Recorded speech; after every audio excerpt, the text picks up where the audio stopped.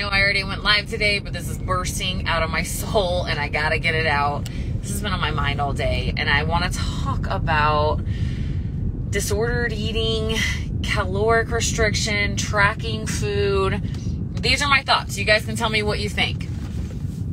I've been reflecting on this so much, and I'm like, I get it. I definitely get it from a coaching perspective, why we put people on calories, macros, and I do it too. I have some of my clients on tracking food right now, not all of them. I'd say probably less than half of them right now are tracking, but I do it.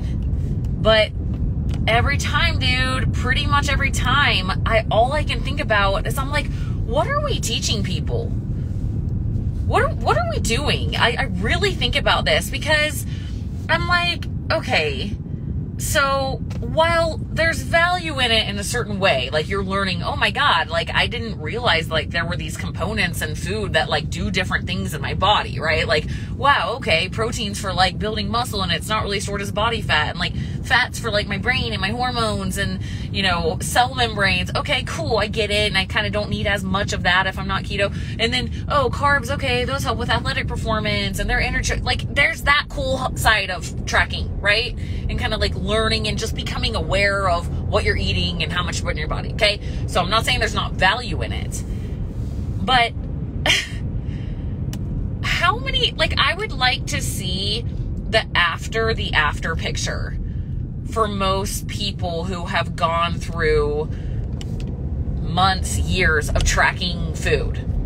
Like what is the crossover into regular life? What is the mentality that person takes into their life when they don't track anymore?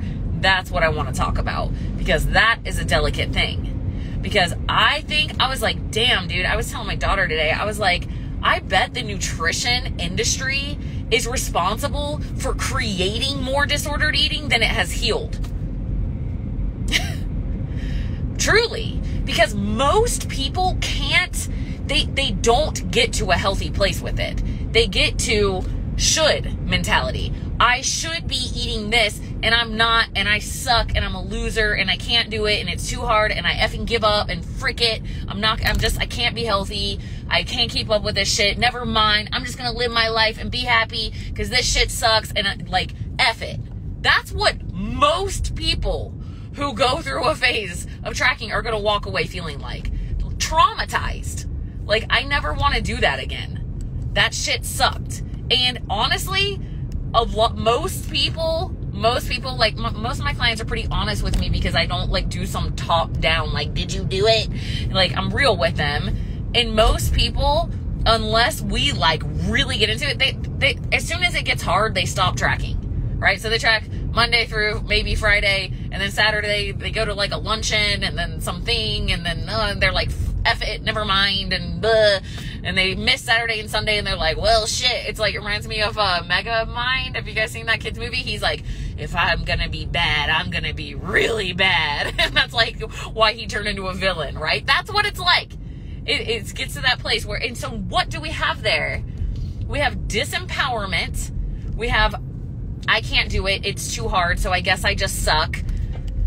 To like disordered eating, to like, now I'm going to eat all this shit that I probably wouldn't have eaten otherwise just because I was so freaking restricted all week. Now I'm going to go off the rails and eat all this garbage because this is my small window out of effing prison, right? That's what most people, and so then they go back to whatever life they go back to. They have this mentality, this story that in order for me to be healthy, I have to go back to shitty. I have to go back to like really hard and disempowered and hate all that.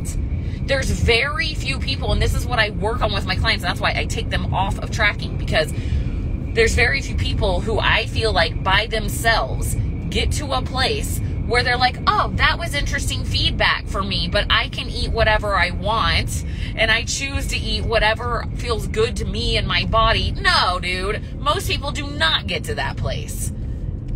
They get to either, there's like the chronic trackers. They've literally been tracking every morsel of food that goes into their mouth for years and years and years.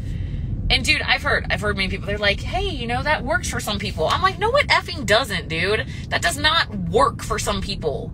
That is disordered eating. That is way too much of your life being spent on food tracking. It does not have to be like that.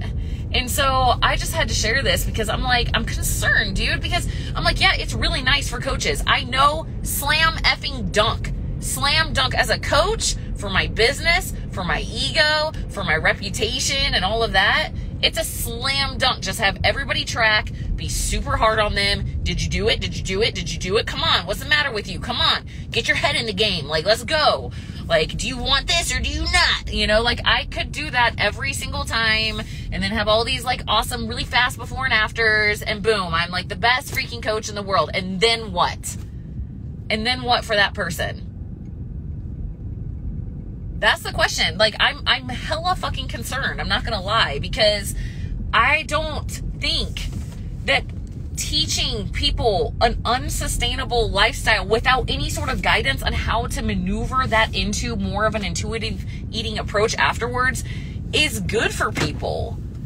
And even during the course of it, like, there has to be some mindset component to this tracking thing too.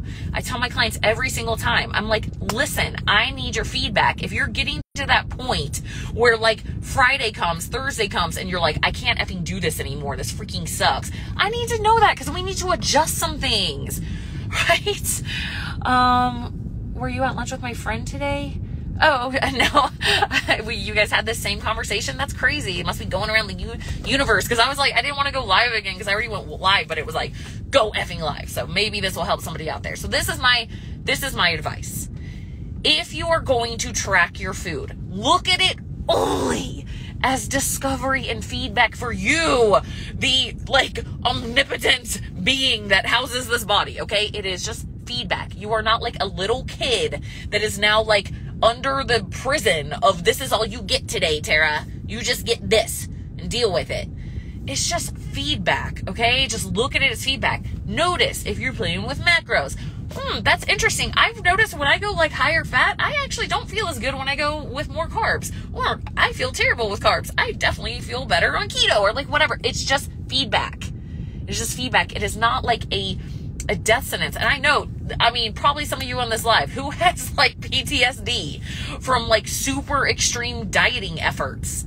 It's so intense, right? And so we need to approach this with a little bit more putting the power in the person, right? And recognizing. Here's the other thing. I've been trying to say this for so many years, and I don't think, I'm going to explain why I talk about eating more protein and fiber. Because what I'm trying to do is help you get to the calorie deficit that's all you hear, you know, from most, like, diet coaches. Is like, it's all about calories. If you can't lose weight without caloric restriction, which in a way is true, but they're not really looking at hormones and satiety and all these factors. What I'm trying to do is take something that seems very restrictive, and I'm trying to get you those exact same results by doing it in a way that is positive and proactive. Okay? Because if you're eating more protein and fiber, you are going to eat more naturally at a calorie deficit without thinking I'm restricting calories. Does that make sense? And not to mention, they're chock full of nutrients, which impacts your satiety, right? So you can go the tracking route. It's an interesting journey to go on. But freak, dude, if you're not just looking at it as feedback and it's like this prison that you're, like, failing if you don't keep up with these demands and all this shit from tracking, try saying, okay, now I know what foods have protein. Now I know what foods have carbs. Now I know what foods have fats. Okay, so let me, like, shift this into an intuitive approach where I'm packing in the fiber, packing in the protein, and adding fat, adding carbs, eating whole foods, and training like a beast. And that's the last thing I'll say is, like, I can't tell you how many people I know from the gym who will say little things and they have a lot of muscle and they'll be like, I kind of eat whatever I want. And that's, I will say, that's pretty much where I'm at. But I've talked to several people about this. They're like, yeah, but when we say that, we're not talking about, like, Wendy's and McDonald's. Like, I don't eat that shit. I eat as much as I want, but I eat real whole foods. And when you have more muscle, you have a lot of leeway, especially because you're a consistent person who gets into the gym and creates those hormone shifts in your body that help you maintain your body weight all the time. Right? So it's a process, but I'm very concerned. I'm concerned about the negative emotional impact of intensive dieting, calorie restriction. My life has to suck in order to be healthy. I feel like we're creating a lot of that in like the fitness nutrition industry. It's just like everything has to be hard, sucky, and that's not what health is, right? So let's see, I'm pretty intuitive right now about what I want and just mentally calculate my protein intake. I basically eat the same thing Monday through Friday. Yeah, and I do what works for you. I eat all, I have my clutch things, right? Like I love my yogurt bowls, and right now I'm loving the F2 meals. They're like keto meals, and that's like my protein and fat. And then adding carbs and things like that. I love hummus. I love cottage cheese. I love dipping like my junk food, the healthy junk food, Siete Foods chips or like almond crackers in those. I love veggies. I love steak and all those things, right?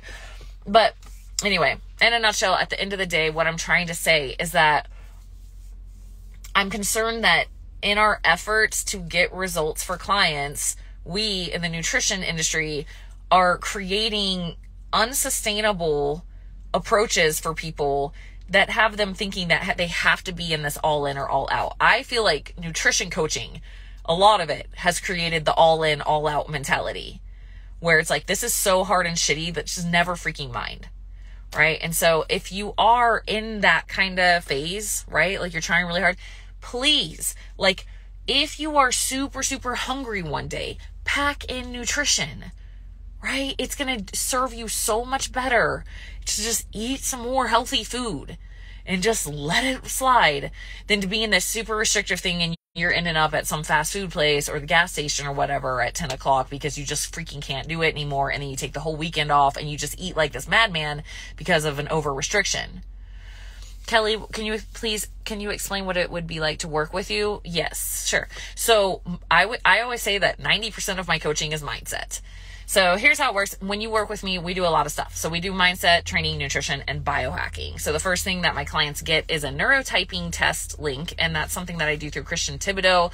That is amazing. He's mentored me twice on this. I took a certification for it. And basically what neurotyping is you take a personality test and it helps us see what your dominant neurotransmitters are. So for example, somebody who is, we call it dopamine dominant. It really just means you're sensitive to dopamine. So a dopamine dominant person is driven, kind of like higher executive function. They kind of see what other people don't. I call them engineer brains. They're good at figuring things out. They're competitive. So those, if you're sensitive to dopamine or dopamine dominant, that will manifest your personality, right? Adrenaline dominant people, they love lots of variety. They're kind of social chameleons. So there's things that we can see in people's personalities that are reflective of their neurotransmitters, right? Our type 3s are the anxiety people that want lots of control so they can avoid anxiety. They always have to know what to expect. These are the clients that I got to have everything out in advance. They got to have every single question answered or they feel really anxious, right? Whereas a 1, which is the super dopamine dominant people, they're kind of like, yeah, I got it. Like they don't want you to be that involved. So I coach people differently based off that personality profile, based on their neurotransmitters. And there's training aspects to that too. So dopamine dominant people are more, connected to their nervous system. So they're more neurodominant. Adrenaline, the type 2s, they're a little bit more muscular dominant, high muscular recovery. So I'll train them differently too. Type 3s, because they need all that control, I got to do they have to feel very, very secure that they know what they're doing. Am I doing this right? Is kind of, they're form geeks. They're like, gotta know that they're doing it right before they'll execute all the way. Right. Whereas a type 1, they're kind of like the football linebacker. They're like, I freaking got it, dude. So I have to really push them in the neurodominant and like kind of be a little bit more hands off on like letting them be the beast mode that they are. Whereas type 3 is polar opposite. Okay. So that's the first thing is neurotyping. And then, I mean, gosh, I don't want to bore you guys, but like, there's a lot. So, on the biohacking realm of things, we do blood labs. I'm looking for major nutritional markers, inflammation markers, liver numbers, vitamin D, thyroid, all of those things. I want to see what's going on in there, right? So we can optimize internal health. We do hair mineral analysis as well. I want to see if there's any metals. I want to see if there's any mineral deficiencies. We're super big for thyroid, and also just all sorts of things. We do, if clients want to, they can do heart rate variability. Some of my clients wear Oura rings, so that's a cool thing that we can do if we're working on sleep and stuff like that and recovery. And let's see, then, for nutrition, I do different approaches. Depends on what the person needs, right? So it's like, I don't think any of my clients are doing even close to the same thing, but I can do keto if needed. I have some clients on keto pretty much all the time. Sometimes I don't. Sometimes I have them on a higher protein, moderate fat and carbs, and then match their training to that. And their neurotype. So it's a lot. And then, on the mindset end of things, we do, one-on-one calls. And also I've put all my one-on-one clients into a group together, and we do 2 Zoom calls a week. So we do a mindset call on Mondays where we get into, one of our 4 peaks. So that's what we hit on personal development, is ourselves, our relationship with ourselves, our spiritual connection. Do we have one? We hit our physical peak, which is all health, and then personal peak is all of our relationships in our lives. Where are we? What's going on there? Because all of this impacts your health. If you just went through some traumatic divorce, or like you hate your marriage, or like you have some core family situation that's stressing you the hell out, or you hate everybody at work, I need to know that as your health coach. That totally impacts your stress levels and what's going to be happening in your physiology. And then we also do our professional peak is like, are you happy in your career? What do you freaking want? My role is, and the mindset department is to ask questions, ask excellent questions, right? So when I hear something that's like, right, I tune in and basically like tap into my higher self, and I'm just like, why do you feel like that? Why do so I just facilitate questions for people. And I hear, one of my gifts, I would say, is being able to hear when somebody is like showing up in a way that's dishonoring of them, and I can hear the truth from their soul, but they're like doing these little BS, like, but that's okay, because blah, blah, blah. I'm like, no, dude, that's not okay. Like, what's going on there, So, just kind of helping them get into alignment in their life and in their health, I'd say, is kind of what I do for a living. What else do we do?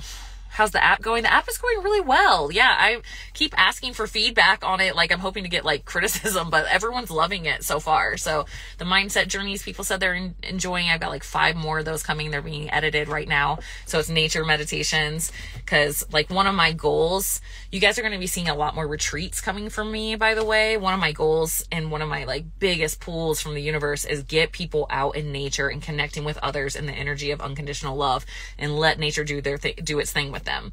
So we've got, I haven't announced this yet, but I'll kind of low-key announce it in the middle of this live for like the very few of you who hear it. But our next retreat is going to be on Big Island in Hawaii in the spring, and then in the fall we're going to be going to Sedona, Arizona, and I have like the dopest shit planned for these retreats. Like, oh, I'm so excited. And so yeah, my goal is to actually end up eventually to do 4 a year for all of our 4 peaks. So Hawaii will be focused on the physical peak. It's our health focus. And then we'll also do a lot of like personal transformation, deep work as well. Yeah. Nature and grounding. Hell yeah. So, yeah, that's exciting. And the app is, I'm pulling people into nature with the mindset journeys. And so I legit just like tap in, ask, and just like whatever I feel like I need to share for that, journey. That's what we do. You love all my videos. Thank you so much. Oh, you're in Arizona. Okay. So I probably shouldn't say stuff like this because I don't have it planned yet, but my goal for the Sedona retreat is to get Parangi and Anahata Ananda at that retreat. So that's what I'm working on. It's going to be our personal peak. So the spiritual connection, which no better place to do that than Sedona. The energy there is insane.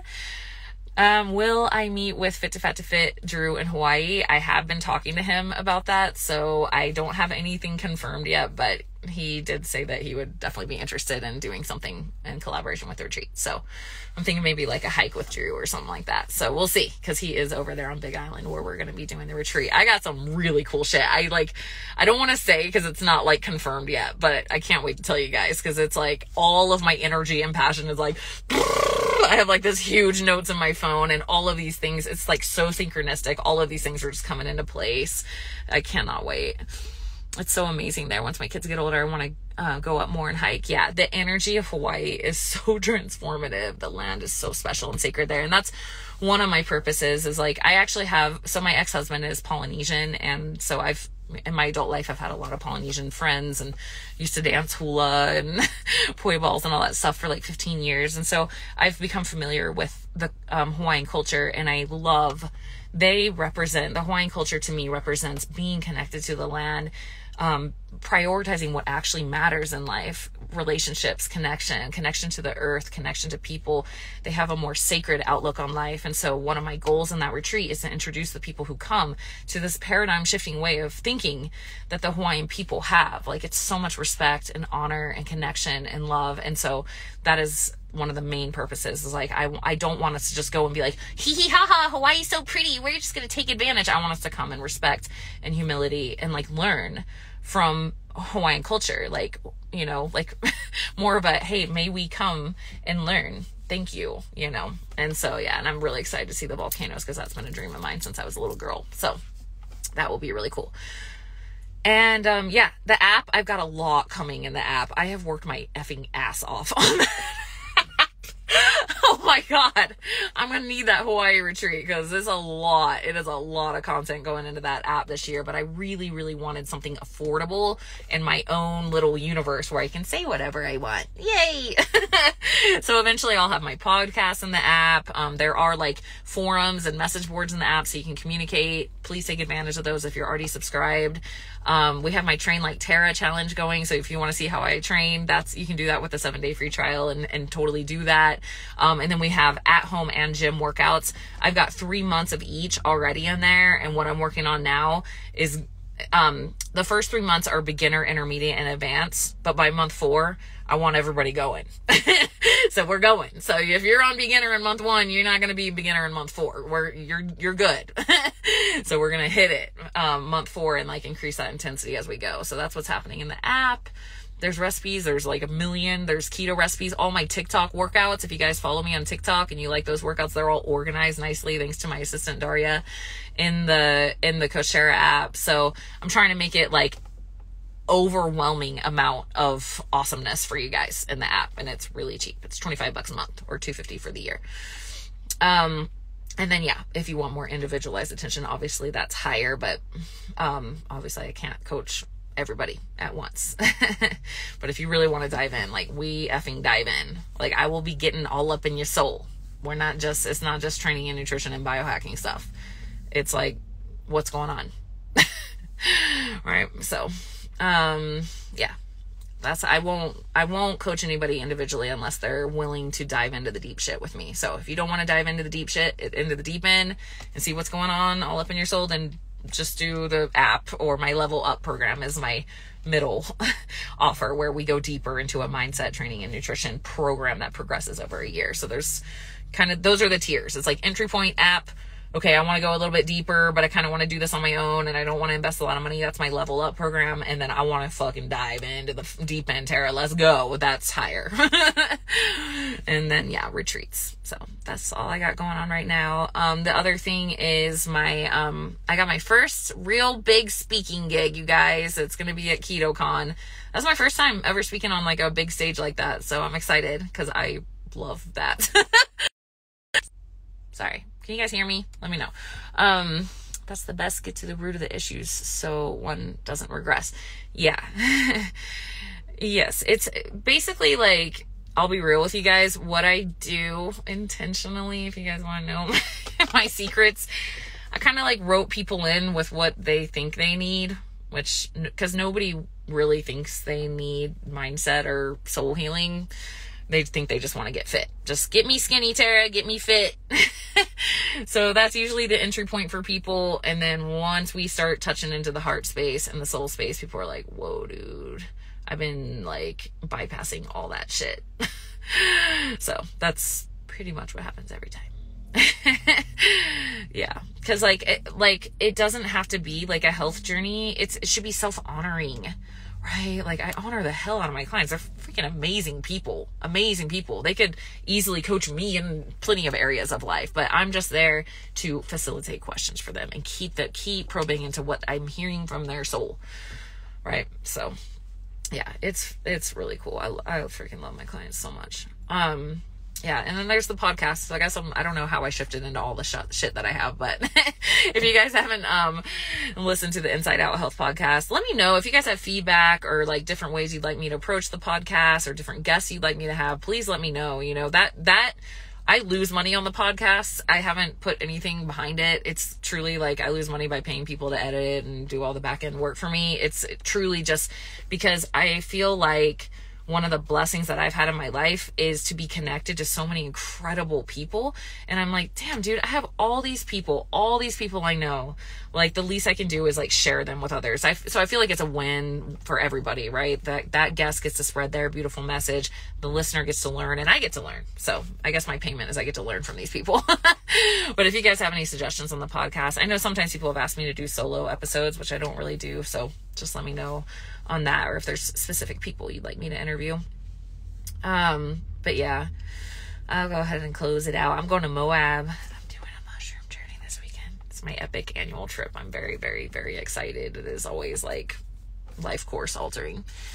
You do so much and still make time to go to the gym at the crack of dawn. Yeah, I have to, you know, like I honestly, I don't take any calls before 11 o'clock in the morning, and I get up at 5. It is my freaking time. It is my soul time. I get up right now.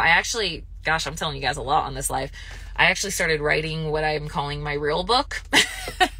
So that's been part of my morning routine, is an hour of writing. I'm writing a book about my life. I don't mean to say that in like an egoic way, like I think my life is like so crazy or something, but I feel like I was like gifted a lot of traumas that a lot of people have had. And then gifted all of these healing modalities and ways out of it because I like to share. That's what I feel like. I feel like the universe was like, give her a bunch of shit and then give her all the solutions and give her the ability to make sense of it all and be able, because she'll share it. So that's why I'm doing that. So yeah, I get up and I get ready, meditate, do my gratitude journal. I do my own personal development program that we do in Higher. There's like a 90-day personal development program too. And at the end of it, we keep track on our goals in those 4 peaks. So that keeps me on point, right? It's little things, right? Little things in my relationship, 1 relationship goal, 1 professional goal, 1 physical goal, and 1 personal goal. And they're little. It doesn't have to be this. I mean, sometimes they're big, or sometimes it's like, I'm going to make an app, you know, that was a professional goal for a while. And sometimes it's like, okay, come on, like we're going to do month 4, let's go, you know? So it just keeps the ball rolling and keeps me alive, keeps something beautiful to like look forward to. And, yeah, keep my life more vibrant. I love it. And then, then I go to the gym. Well, now I write. So this is what I do. When there's something that I'm resisting doing, I put it before the gym because I love the gym and I don't ever want to miss the gym. And so like, if I do this thing where it's like, you can't go to the gym until you do that, that's how I wrote Short-Term Keto. It's like, okay, so from 6 to 7, now you're going to write, and then right at 7, you're done. Cut it. That's it. Game over. And now you can go to the gym. So that's how I get the big things done in my life. And I really recommend it because if you have, you know, how many people you know that are like, yeah, I'm going to write a book about it. I'm like, time's ticking. When are you going to write that book? And the question is, for real though, like when in your day are you going to write a book? When you randomly feel like it every 2 months, you know, so that's how I create things. And the only way to do that is to get up before everybody else, because once everybody's up and I'm getting all the, you know, calls and texts and kids coming in and blah, and all this, it's too interrupted. So if you want to create big things in your life, I recommend getting up really early before anyone can interrupt you. And once you get in that flow, you're never going to want to stop. And I'm a night owl by nature. Definitely. Actually, I did like a DNA analysis with Self Decode. Do you guys know Self Hacked? That's such a cool website. They have a DNA thing too. And the guy who founded it came on the podcast. And so they gave me their thing. And it's like genetically, it's like, you will likely be a night owl. And I'm like, yep. And like, even my ex-husband, I was texting him earlier about some stuff for the kids, some basketball camp or whatever. And he's like, I seriously cannot believe you get up this early now. I'm like, I know. So when I say that I get up at 5 and go to bed early, which I gotta go because I gotta like go home and go to sleep now, but it's like, it's not by nature, but it has become so freaking powerful that I wouldn't change it for the freaking world. It is just like, if any of you have not experienced the power of a morning routine, I cannot recommend it enough, followed by the gym. Like if you meditate and you have some sort of like gratitude practice, some sort of personal development practice, and you have that anchoring moment in the morning where you're like creating your life instead of just existing in it, just getting up and going and getting coffee and like blah, blah, blah, whatever anybody, oh, what's on TikTok? Like, you know, like stay off your phone and like center yourself. And then you hit the freaking gym and you get in flow state. Oh my God. Like it will change your life and you'll want to go to bed early because you don't want to miss that, you know? And that's what I tell my clients with morning routine. And this kind of goes back to what I was talking about at the beginning of this live of like, instead of being in this, I have to do this, I have to track my calories, I have to do this workout, blah, blah, blah. I always tell my clients, I'm like, you don't have to do any of this shit. You don't have to do a morning routine. You don't have to meditate. You don't have to do gratitude. You don't have to do your personal development. You don't have to go to the gym. You don't have to eat anything you don't want to eat. Just if you will give yourself that fully and you just notice how you feel when you do those things and take all the freaking pressure off, you'll do it more because you're like, yeah, but I want to. I like that. Right? And that's how it comes in flow. When it becomes this taskmaster chore, I have to blah, blah, blah. You remove all the joy from it and you'll actually avoid it because when you don't do it, you shame and guilt yourself. Don't do that. Like we're way too powerful for that, you know? The problem is you think you have time. Time is not guaranteed. Go get it. Yeah. You know, I had that moment with myself when, earlier in my career and I was like seeing people in my same field that like had achieved higher than I had. And I'm like, yeah, but dude, like, look what they did. Like they wrote some books. Have you written a book? They, you know, they created all these things. Like, so if you want to like do it, you got to create it. And I'm telling you, if you want to create something in your life, like you got to set out a specific time that works for you to actually do that. And I really recommend the mornings, especially because we're in that alpha brainwave state in the morning and we're most creative, right? So can't recommend it enough. What's up, Ashley? Good to see you, girl. Insomnia is the worst because by the time I can actually fall asleep is around 5 or 6, then it makes me sleepy all day. And my sleep anyway is very light. Okay. So for this, this is actually from one of my certifications. What is it? International College of Applied Nutrition and Science.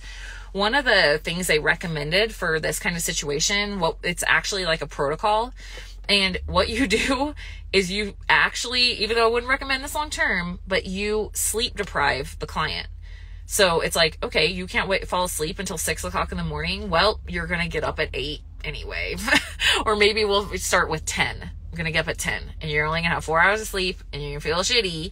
And then the next night you're going to try to go to, you're going to be tired. So you're going to go to sleep a little early. You're not going to go to sleep at like 8 though, because then you get all messed up. You're going to go to sleep at like 2 or 3, something like that. And then slowly your clock starts to get set in a different pattern. And then other things I recommend is staying off of your phone. A lot of times this happens because of anxiety. People do not feel comfortable in their own body and their own minds, and their mind is racing. And so they want to be in front of a screen or anything to distract them from that. And I understand that. This is why a meditation practice helps. It's really hard when you have anxiety and you're not used to it, right? And you're going to think a lot and it's going to be like, that didn't do anything. Just stick with it. Because one thing that meditation helps you learn how to do is release thoughts. And when you have anxiety, you fixate. It's like, oh, I got to worry about all these things. And you learn through meditation, oh, that's okay that I'm worried about remembering I have to do that tomorrow. Oh, okay. And let it go. Oh, yep, I'm worried about that too. Okay, let it go. And back to saying, oh, there's another one, right? And so you learn how to release thoughts, and that actually helps with going to sleep at night because you now have this skill of being able to let things go. Let things go. Another practice you can try is called sunset gazing, where you literally just watch a sunset. Like, obviously not burning your eyes, but and observe how the earth, like, let's go with a day. It's okay. It's okay. Just let it go. Tomorrow's another day. It doesn't resist it. It's not like, no, it has to stay today. So it's like, it's a reminder of like, it's okay to let go. And then the last thing is like, honestly, high dose melatonin. High dose melatonin. And like, okay, you guys want to know my like 1-2 knockout punch for sleep is high dose melatonin, which actually has a ton of health benefits, and the stuff that you've heard about how you can't make your own melatonin and all that, that's all getting debunked. Read Dr. John Lawrence's book, Melatonin Miracle Molecule. He has the best information on melatonin. And he also, I love John Lawrence. I'm actually going back out to Sarasota to interview John Lawrence and Anthony from Biohacking Secrets and some other guy named Max, and I can't remember his last name right now. Anyway, in like 2 weeks, I'm going to be back out in Florida interviewing all them. And John is like, has the most forward thinking supplements ever. It's called Mitozen, MITOZEN.com. I think it's like mitozen.com/Coach Tara or /Coach Tara Garrison. He has a little discount thing for me. It's a small discount. It's only like 5%. His stuff is really expensive, but hey, it helps a little bit. But his Zen spray, it has ceremonial bay in it. And all other things that help get you into your parasympathetic. It burns like crazy. Your brain will be on fire. You're going to be like, Tara, I hate you. Why would you ever recommend this to me? But after the burning goes away, it's a nasal spray. After it goes away, you go into the deepest parasympathetic place. So if you do high dose melatonin and Zen spray before sleep, I promise you will fall asleep, right? And the meditation practice will help as well. And magnesium. Yes. So I take, Upgraded Formulas magnesium. I'm obsessed with their magnesium. I used to take magnesium glycinate from Metagenics forever. And when I did my hair mineral analysis with Upgraded Formulas, I saw that I was super magnesium deficient. And I was like, that's crazy because I take magnesium.